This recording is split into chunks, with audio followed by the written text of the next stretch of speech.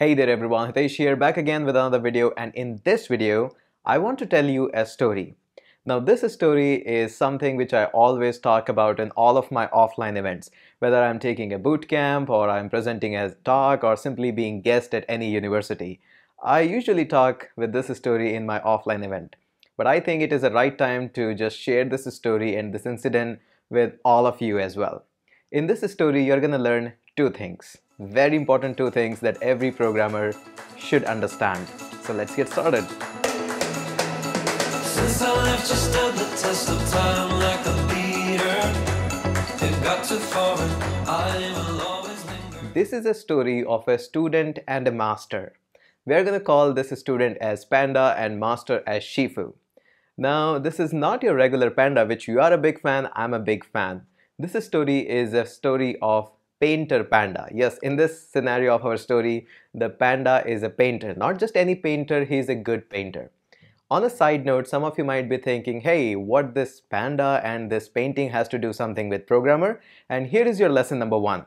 Always be patient. This is the number one step that every programmer has to get it. Nothing just serves like that with a click of something. It has to be come up with a lot of patience. So there we go. You have already learned one thing, which is having patience.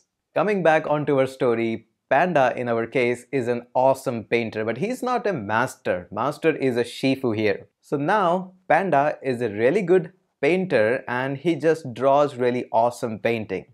So one day the Panda was thinking, you know what?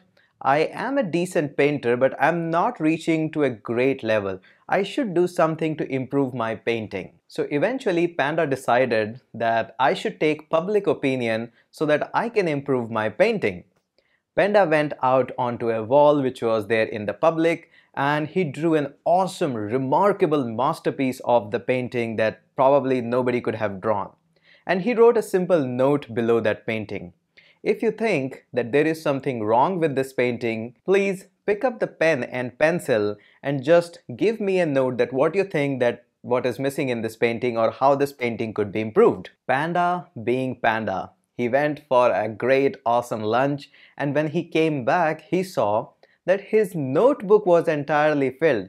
People have written a lot of critique in his work. The line work is not awesome, your shading is missing, your color selection is not good, and all the possible comment that could have been made for that painting came in that notebook.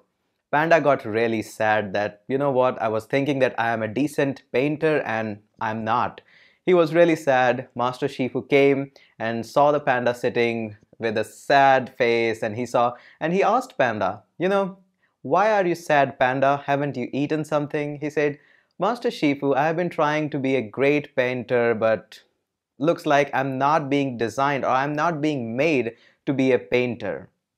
Master Shifu said, why are you thinking in such a manner?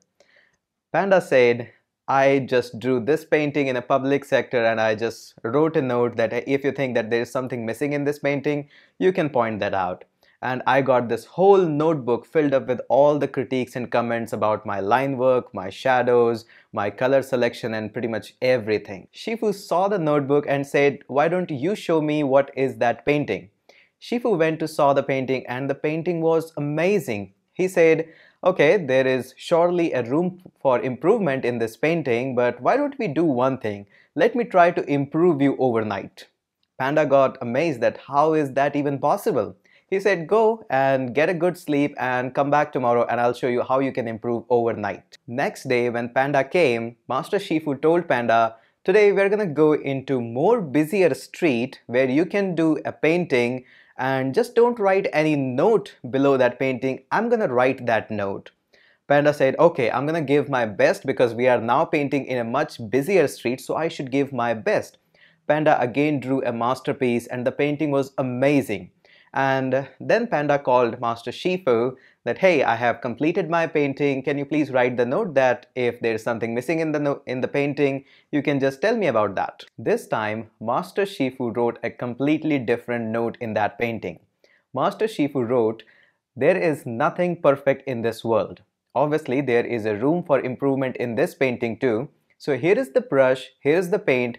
Please improve the painting according to you. And then Master Shifu told Panda, We're gonna sit here just in front of the painting. There is a restaurant. We're gonna have a lunch there. We're gonna wait till the evening, and we are gonna see that how many of these people can actually improve this painting. And you know what they found out?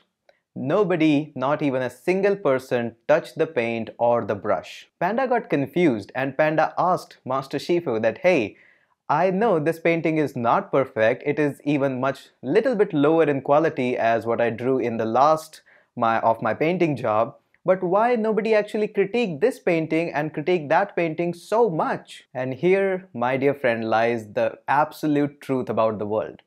Everybody in this world is an amazing critique, whether it's about movie making, whether it's about YouTube, whether it's programming or anything. Everybody is a critique.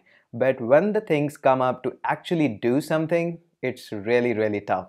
And people just stop doing that. And that same thing happened in the Master Shifu's version of this story. When you ask somebody that, hey, do a critique, everybody is going to point out mistake, regardless of how great you have done or how badly you have done.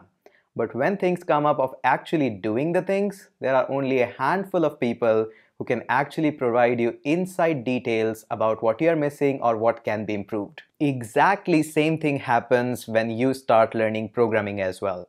When you start learning programming, the moment you have decided that I'm going to be a programmer, you have already left half of the world behind you because there is shortage of programmers still. And when you show something which is very like basic stuff like printing a hello world or just making an app on tap of a button it says hello world, this is all exciting for you. This is all exciting for me. This is all exciting for people who knows what the programming means and how code actually is implemented. But for the general people who are just out there, when you just go to them and just present your app that it just says hello world, they don't have exact same excitement as you do have, as I am having. These people are just critique of your work without having inside knowledge of what actually it takes to build an app. They are just gonna say your website is crappy, it doesn't look good, there is no symmetry and all these things. But what they don't know is how much it takes to design that basic website. Everybody is a beginner at the starting stage. Over the time, everybody improves. I'm not saying you should not be critique about your work, but I think you are the best person to decide how much room is there for the improvement. Obviously, take advice from the people who actually knows the stuff about what you are building, but taking advice from any random people who have absolutely no idea what the programming is not so good idea. I can understand your feeling when you are able to successfully write a loop, a function, a class.